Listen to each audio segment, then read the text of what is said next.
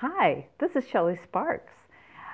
I'm here to talk to you today again about the most powerful tool, or one of the most powerful tools that you can use to diagnose your property, and this is the Bagua. In a previous video, I showed you what the different areas of life that are covered in the Bagua and the different colors. And now I'd like to talk to you about how to actually apply that to your property. So if you go up to Google, you can usually find an overview, or Google Earth. You can find an overview of your property. You could take a snapshot of that, and you can create exactly what I've created here, the life energy map, or also what you could also know as the Bagua. So here you can see in the front of the property, if you divide it into 9 equal parts, in the front of the property, you'll find the knowledge area.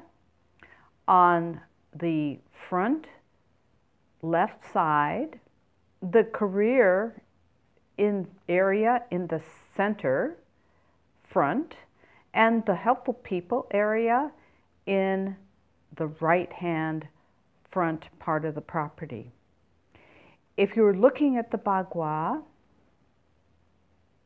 you can see that that same relationship is found here.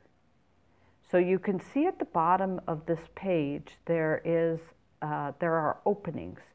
Your property can open either in helpful people, in career, or in knowledge. Then the center part of the property would be the children, the center, which is also governs most importantly health, and the family area. And then in the back, partnership, fame, and wealth on the far left side of your property. So you can see this played out against the backdrop of your particular property that you can find again on Google Earth. So this is an easy way that you can express this same thing. This is shown in a diagrammatic application. This, I think, is easier and more relatable. So you now have the tools, and I'd love to see you analyze and check out which areas are which on your property. In another video, I'm going to discuss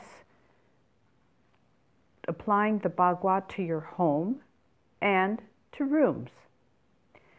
This is Shelley Sparks. If you'd like more information about Feng Shui, check out my book, Secrets of the Land, Designing Harmonious Gardens with Feng Shui, available on Amazon. Thanks for listening.